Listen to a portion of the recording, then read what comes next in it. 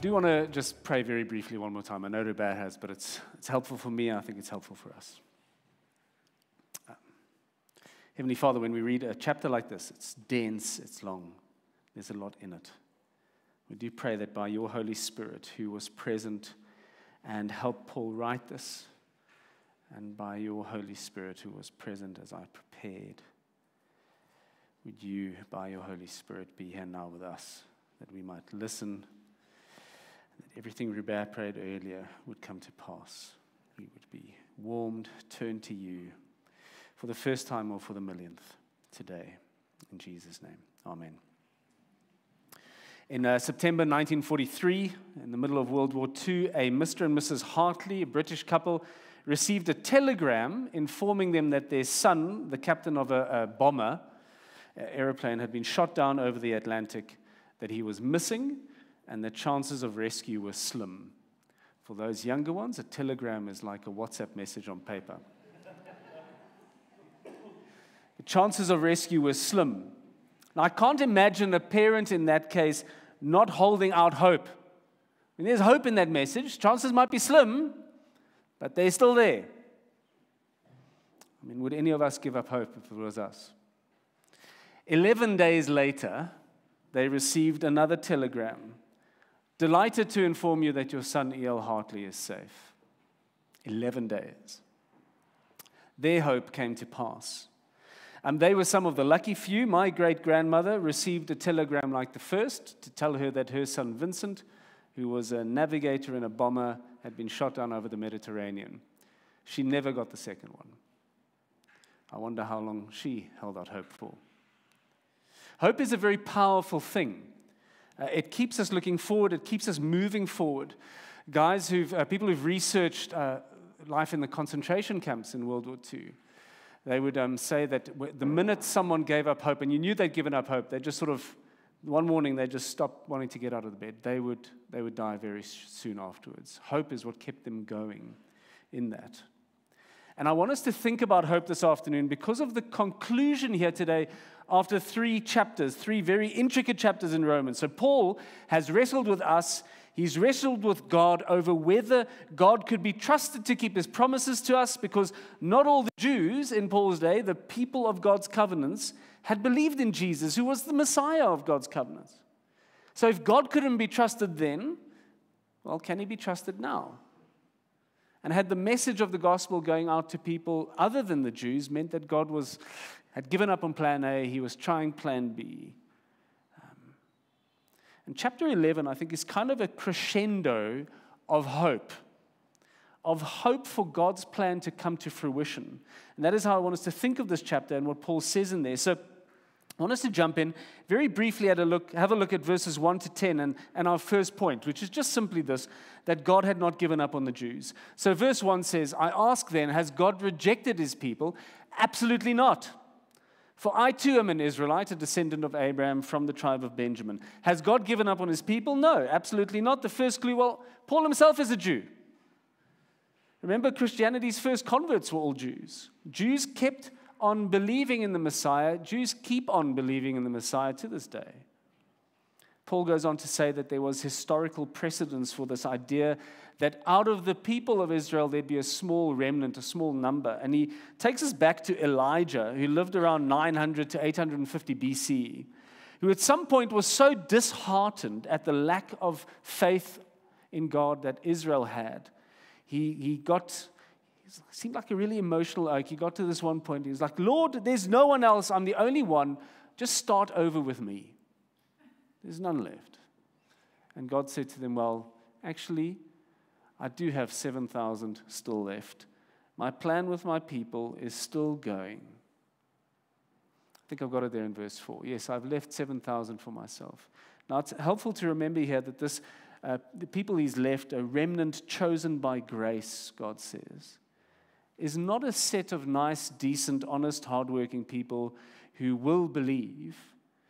Or we're back to thinking that our righteousness with God is based on our works. Rather, verses 5 to 10 of chapter 11 are confirmation that it's the grace of God, the gift of God that will always be in operation. God will always extend his grace to whom he chooses. That's for certain. So we actually have chapters 9 and 10 in a nutshell in those verses. God elects by his grace, and his election stands, but Israel are held responsible for their decision to reject Jesus and therefore God. And so Paul asks the question, is this the end for Israel? Is God through with them? Well, have a look at verse 11. He comes back to that question. I ask then, have they stumbled so as to fall? Absolutely not.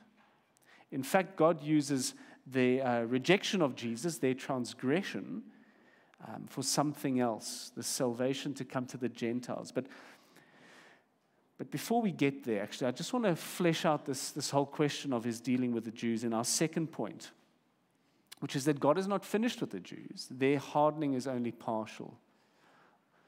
So we're going to skip ahead to verses 25 to 32. So there, verse 25, he says, I don't want you to be ignorant of this mystery, brothers and sisters, so that you will not be conceited. A partial hardening has come upon Israel until the fullness of the Gentiles has been come in. So it's just take one step back there. Thanks, Leon. So God has chosen to save by grace these Gentiles, it's people like us, non-Jews, and until that isn't finished, or when that is finished rather, God will bring the remainder of the Jews in. And then in verse 26, so you can go to the next one, we read that all Israel will be saved. Now, this is a tricky phrase, all Israel, especially because in our backs of our minds, we've got the nation of Israel, the modern nation of Israel as well. And I almost don't want to go down that road today because I don't think Paul does. We want to ask the question, who is all Israel? It cannot be the entire nation of Israel at that point because many of them hadn't believed in Jesus. And up till today, many still don't. It can't be that God saves some people through Jesus and the others he saved because they're Jewish.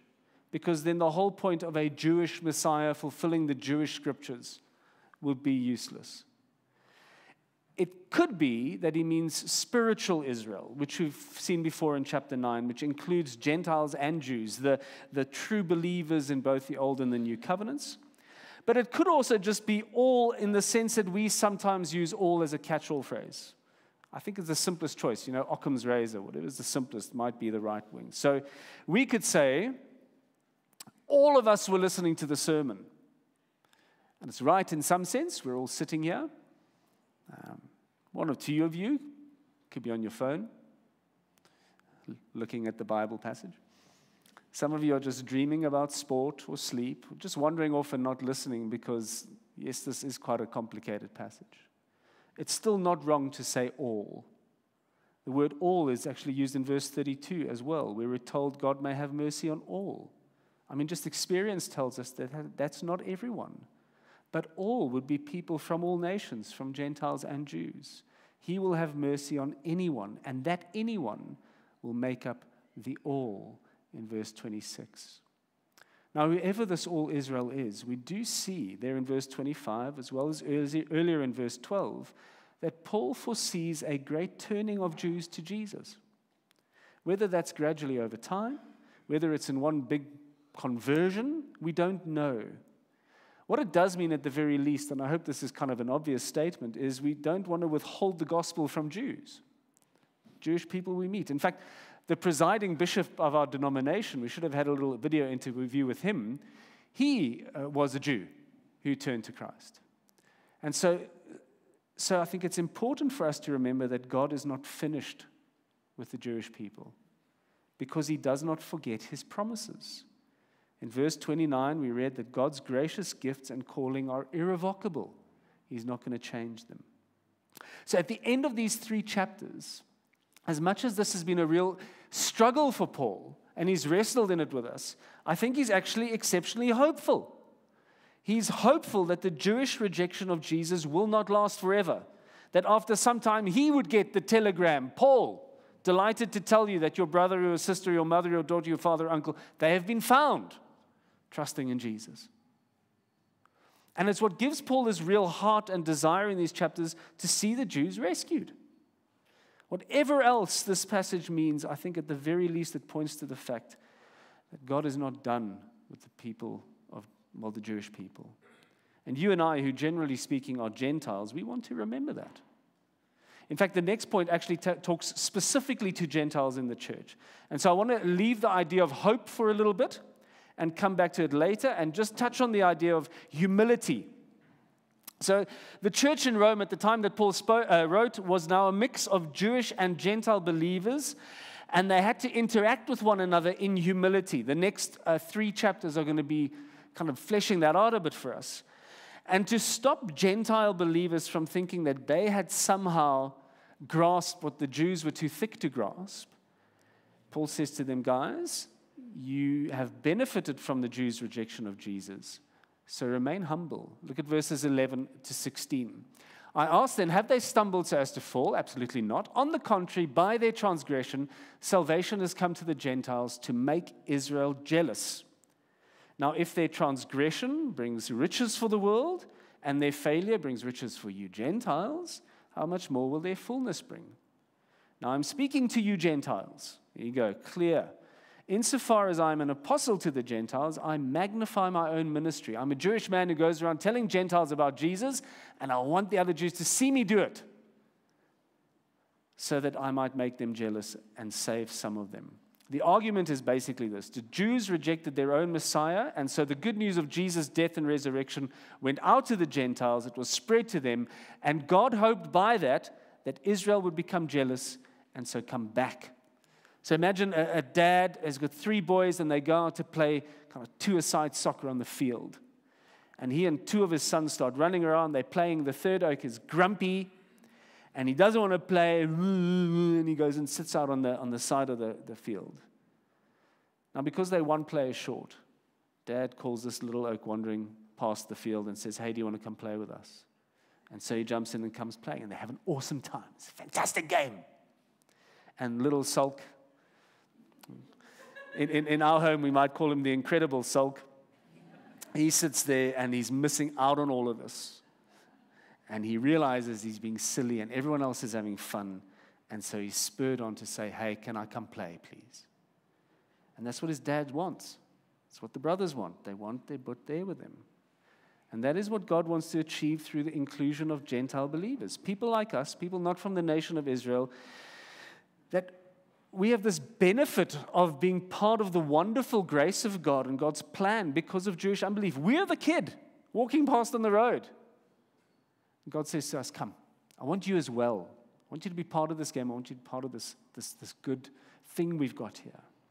And the purpose when it comes to the Jews is that they should see in the Christian church, now comprising of a mix of Jews and Gentiles, a community, a family, which is the fulfillment of the promises God had made to them in the Old Testament. In that way, they want to look at the church and go, hang on a second, you guys have what was meant for me. I want it. And they'll be led to believe in Jesus. That's one of the things I think God wants from his people. He would love for us to so enjoy being part of his covenant people, so be fulfilled by being brought into his promises and secure in the love that he has promised us, that we're enticing to any Jewish person who sees us. Now, goodness, the church has been rather horrible at that over the centuries. But maybe for us, I am going to go off note. My notes were, what if we could be a place like that? I think we very often are a place like that, CCC. I think that being part of this family is a wonderful thing. And when people come and visit, they go, sure, you guys really look like a tight family. So praise the Lord for that. I think it's fantastic. Let me say that with a smile on my face. It's a wonderful family and community to be part of. And we want to keep going at that. We want to show people that having access to the promises of God, believing in the Messiah, is a wonderful thing, and we're grateful for it, and we want people to join in with us.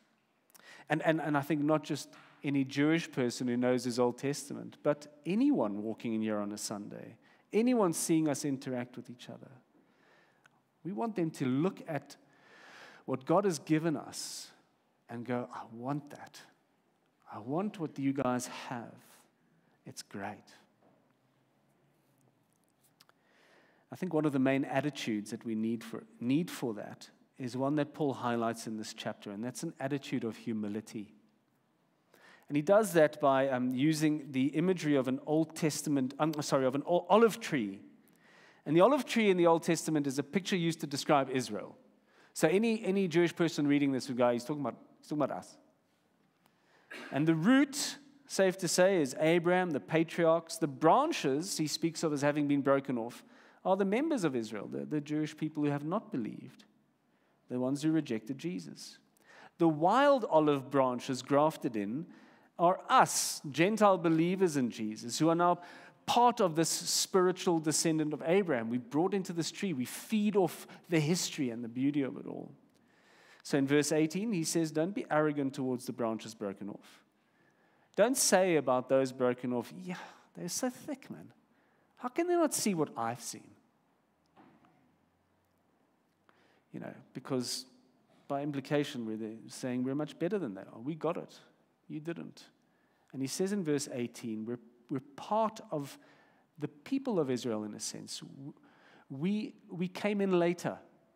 We're not where it began. So we can't take credit for it. Then we could also be presumptuous by saying there in verse 19, branches were broken off so that I might be grafted in. We were grafted in, but not because we were special and deserving. Otherwise, it wouldn't be grace. If you go back to the dad with the soccer with the kids, he didn't kick out the incredible sulk so that he could bring in the guy on the side of the road. That little guy sat on the side because he rejected dad's offer of fun. He didn't want to play. And the wandering kid is joyous to be part of the game, and he plays in faith that when the son comes back, the dad's not going to say, fine, we don't need you anymore. If Gentile believers, if any of us start thinking that we deserve to be part of the tree, rather than realize that it's the gift of God which has allowed us to be in, he says to us, he warns us, well, you can be broken off too. All of us as Christians, verse 22 says, are to continue in the kindness of God. Now, I know that when we read verses 19 to 22 and we read words like fear this and otherwise you too will be cut off, we kind of get a little uncomfortable and we start worrying. Wasn't chapter 9 all about God's word remaining true and his people being certain that they can be rescued? This sounds like something can happen which God can say, I don't want you anymore. But this section, remember, is about avoiding presumption. True faith is dependence, not presumption. Israel presumed because they were physically descendant from Abraham that nothing they did, no matter how evil, had an impact. They rejected the kindness of God. And the warning for us is the same. If we are truly part of God's chosen people, we are not going to think we're choice people and presume on his kindness. We'll continue living in his kindness, going, man, it's grace that's got me here. Thank you, Lord. We're going to keep going in faith, keep going in obedience. So one author says, here is no talk of losing salvation. It's rather the revelation of counterfeits. People who don't continue in faith just feel like we belong here. Realize, as people who want to be real believers, that we are dependent on the kindness of God. We're dependent on his grace, his mercy, as our certainty. If I start presuming on the things I do, or the things that I think make me special, I'm going to be showing myself to perhaps not be as chosen as I thought. So don't be proud, don't be presumptuous. It's literally, in this case, by the grace of God, I go. Be humble. Be humble and be hopeful. Remember, I said hope was such a powerful theme in this passage. I want us to go back to hope. It's why I wanted Alberto to share that story with us, because there are people who we pray for, who for years and for decades we pray for, and for whom we keep holding out our hope that they would turn to Jesus, that God would be merciful. And he does it. He often answers our prayers. And I just want to say, if you're sitting here today and you're not a Christian, someone's invited you, don't want you to feel like you've got a target on your back or anything like that. It's not like that. You're not a project or anything. You're a loved, prayed for person. Like Alberto said, people that we have on our hearts, that we really hope that you would meet Jesus as your Savior, as the one who died to bring you to God. That's the hope that we have. I read a story of a town in the US that was earmarked, I guess, for destruction. They were going to build a dam, and the town would be covered with water. So they let the people know, hey, good news, everyone. They said to them, this is the plan. You've got, I don't know, 24 months or something stupid to get your affairs in order, to find yourself another home, higher ground this time, and move out. And what they found was, in those months, and it was quite a long time, there were no improvements in the town, understandably. No repairs, no potholes fixed, that kind of thing. The town just got more and more dilapidated. People wouldn't look after anything. They didn't hardly mow the lawn or pull out weeds. It just kind of, everything just went apart. One resident said, where there is no faith in the future, no hope, there is no power in the present. And got me thinking about our hope. We've been, I think, as in the world, in our country, in our city over the last couple of years, we've had a tumultuous couple of years. Things have really been stressful. I remember chatting to a guy a few years back when we were visiting my parents, and a South African guy I met up with in Sydney, and we were talking, and we came to the conclusion that South Africans' base anxiety level is almost like this high compared to the oaks who live in Australia and New Zealand. And then you add COVID, and then you add the riots and the junk we went through last year. I think perhaps more of us than we think have put our heads down a bit. And we haven't looked upward. We haven't looked forward. We kind of lost hope. And I think we have to remember as Christians, our hope extends beyond economics. Our hope extends beyond social issues. Our hope extends beyond pandemics. Our hope is eternal. Alberto mentioned that. He said that people's lives hadn't just changed for the better here. It was the better eternal. And that's our hope. We look forward to the future. We live in hope that God will keep rescuing people, that God will keep being merciful to them, that God will keep growing His kingdom. We're not like a people who are just sitting waiting for a city or a world to die, and we're not doing any improvements. We're a people who live in hope of others being brought from death to life, from darkness to light. We're a people of hope. Lift your heads. Lift your heads. Live in hope. Be people who pray. Be individuals. Be a church. Let's be that church who pray that God would keep bringing people into Jesus' kingdom. Let's take chances and invite people to church or chat to them about Jesus. Do what Elle did and say, guys, read a book with me. And pray and pray and pray that they say yes. Let's at the very least think again about God as the God who is gracious and compassionate and who longs for people to turn to Him, and who is a God who can make that happen. Some of you will remember a phrase we used when we launched as a church. We don't want to be a people who believe in the God who can, but probably won't. We want to be a people who believe in the God who can and will. God who will save people. A God who will grow His church. The God who can save Jewish people and hard-hearted South Africans.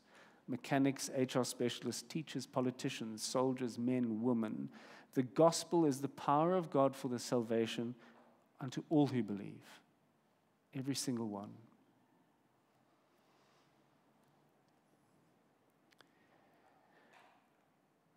I think it sounds crazy sometimes, doesn't it?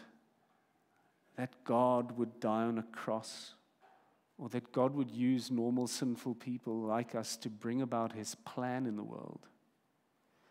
And I wonder whether that's part of Paul finishing chapter 11 as he does. Oh, the depth of the riches, both of the wisdom and the knowledge of God. He has this plan that is often beyond our comprehension, but that is okay. If you and I understood everything about God, I think it would make Him less, to bring Him down to our level of understanding. There's this scene in one of the Marvel Avengers movies Got to have one of those. There's Loki, who's he's the bad guy in the Avengers. He's the villain. He's the Norse god of mischief. And he gets confronted by the Incredible Hulk. Not the Incredible Sulk this time. And Hulk comes in there, and Loki has a hissy fit, and he says, I've had enough with you people. Don't you know I am a god? Hulk grabs him, smashes him, left, right, walks away like this puny god. Which I just think is awesome. If you and I could understand everything about God, if we knew what he was doing, to bring him down, to make him puny. If I could grasp God's majesty and understand it all, it would make him less. God has not shown or told us everything that he's doing. And not all of us understand everything he's told us about what he's doing.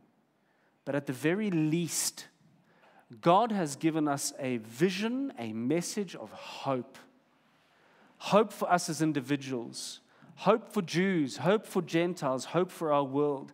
Your and my story doesn't end with a telegram that says your son is missing.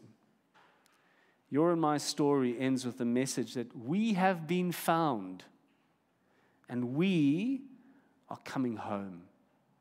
Look forward to that. Invite people into it and rest in it. Let's pray.